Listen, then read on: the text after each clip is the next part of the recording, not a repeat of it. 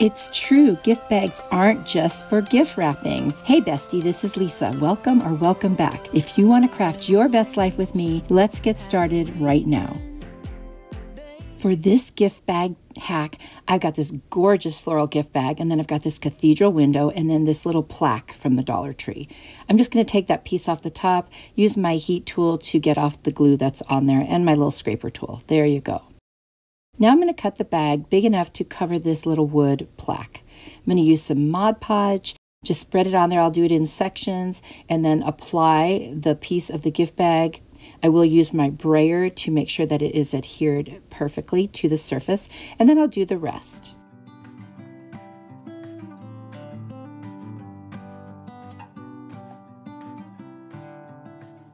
Now I'm just going to trim off the excess. I'm also going to go in a little bit deeper with a sanding sponge and go around the sides and make sure that it's a nice clean edge.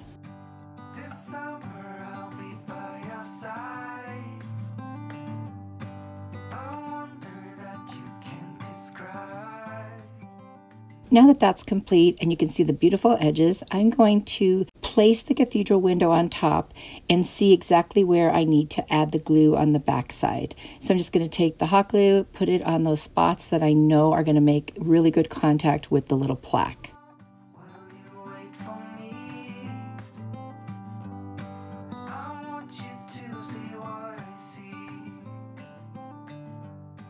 Now once the glue's on there, I'm just going to place it face down on the back. And I love this because what you see through is the beautiful florals from the gift bag. Now I'm going to take some greenery. I'm just going to make like a little swag and put two pieces, one on each side. And then I'm going to add some little leaves in the middle just to cover up those stems. And the last thing I'm going to do is just take this beautiful flower. It was from a pick from the Dollar Tree. I'm just going to glue down the little leaf part first and then put the flower right in the middle. This turned out so beautiful, so easy, and it already has a hanger on the back, so that sure does make this easy to deal with. I love this one. You'll have to let me know what you think. It might be my favorite from today, and let me know if it's yours too. Every change has a reason. Baby, let it come to you.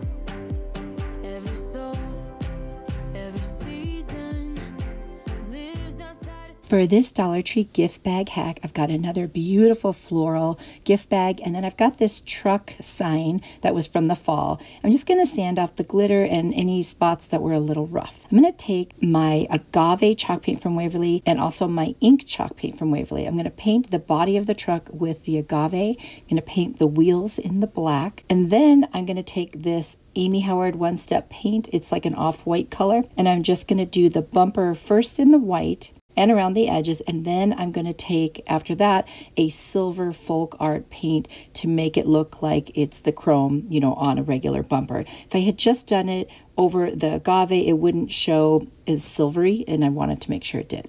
I've got a jot marker from the Dollar Tree, and I'm just going to kind of outline the parts of the truck to give it a little more definition. And if you're not sure how to do this, you can always look at a picture. You can find them easily on Pinterest or online, and you can see how to draw those lines. That's how I learned how to do it. I'm not really a car person, so I wouldn't have known otherwise. So I'm just going to continue to do that until I get a nice shape and kind of dimension of the body of the truck. And this is from the back side because it's like the bed of the truck that we're looking at here.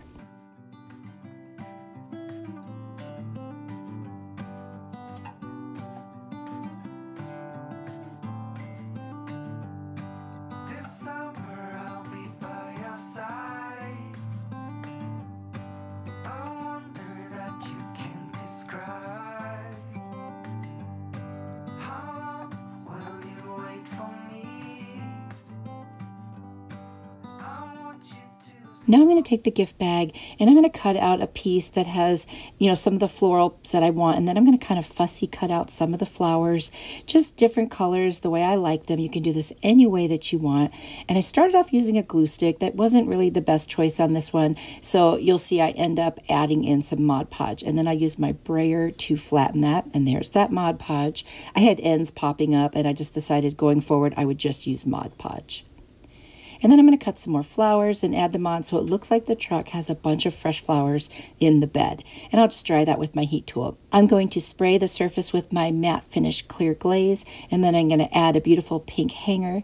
I've got my greenery from Amazon that I get. It's always in my Amazon store if you would like to get it too. Let me know what you think. It's so fresh and spring-like. Just makes me happy, and I love that agave. It's probably my favorite Waverly chalk paint color that they have. And I'm just going to create like a swag on the bottom, and then I'm just going to add some leaves in the middle to cover those little stems, which is something I often do. And I think this one turned out so beautiful. It was really easy too. Be sure to let me know what you think down in the comments.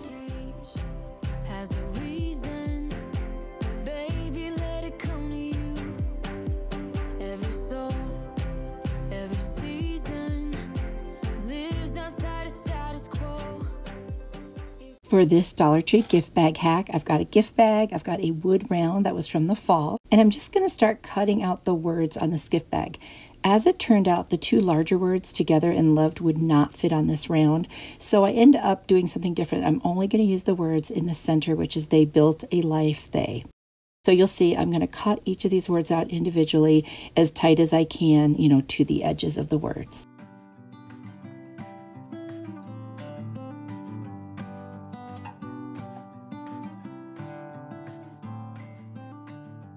Next, I'm just going to use my Rust-Oleum linen white chalk paint, and I'm going to do 2 coats on the front of this wood round. Then I'm going to take a furniture marker, it just happens to be like black, and I'm going to write in cursive, together and loved. Now, this is not perfect. I don't do calligraphy. I kind of wanted it to look more natural. So if you think it's a little messy, that's actually my intention here. If you're really good at that, then obviously by all means go ahead and do that in a much more, precise manner. I just wanted it to be very casual, and I will dry that ink with my heat tool.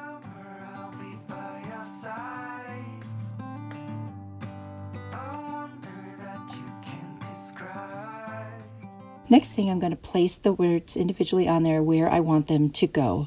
And once I've decided where they're going to go, I am going to use some Mod Podge and put it on the back of each of the words and then put it down on the wood round. And when I'm all done, I roll the brayer over it just to try to flatten it. You do see the edges around the words, but I don't think it's distracting. I'm just going to take a piece of wood, which is sort of like a flat edge, and I'm going to draw some lines with a pencil, and it's going to look like kind of shiplap or plank. And I'm just going to slightly wet my finger and rub over that pencil, and that makes it look a little bit more realistic. It also creates a bit of a distress effect.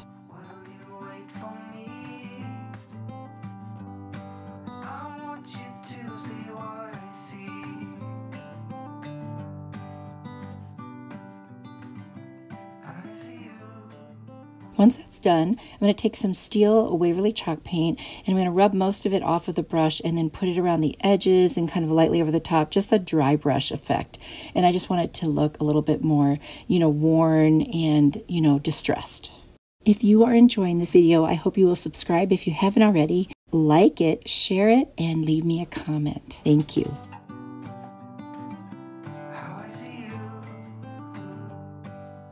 Next, I'm going to use some of this greenery from Dollar Tree. I'm just going to make a little swag on the top, and off camera, because I forgot to film it, I also added the lavender and a black hanger.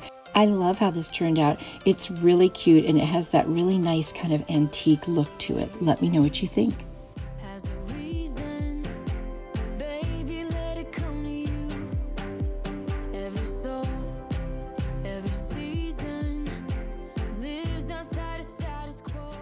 For this Dollar Tree gift bag hack, I've got this gorgeous gift bag. They had so many beautiful ones. And this MDF home sign with a heart at the end.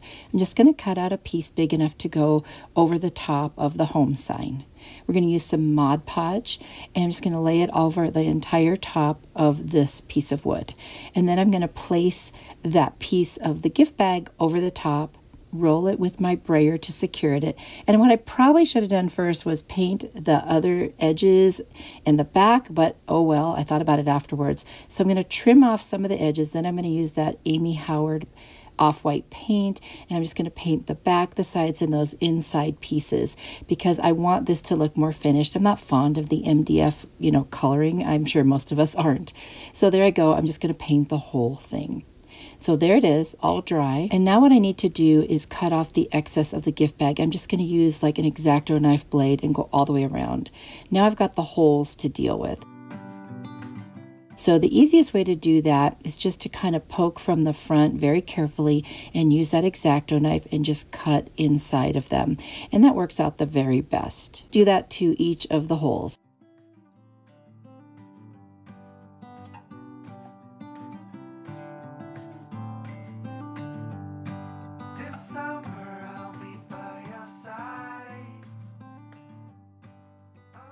Now to get rid of any of the rough edges, I'm just going to take a little nail file and go around all of the outside and the inside of the holes. And then I'm going to take some Mod Podge and put it all over the top and inside the edges, and that helps anything that's kind of rough, you know, lay down. And I know this is a busy pattern, so you can't read the word as easily, but I just thought it was so pretty.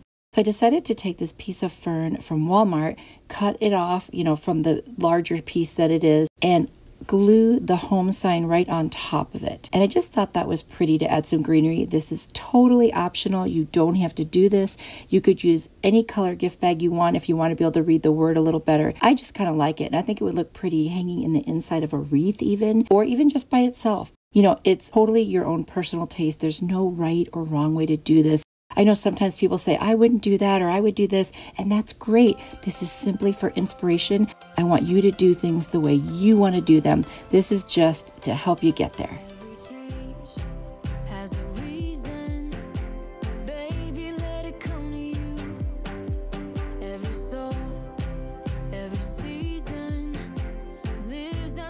Ready for more inspiration? Here's another video I think you'll really like. If you click on it, I will see you there. You are truly a blessing to me. Bye!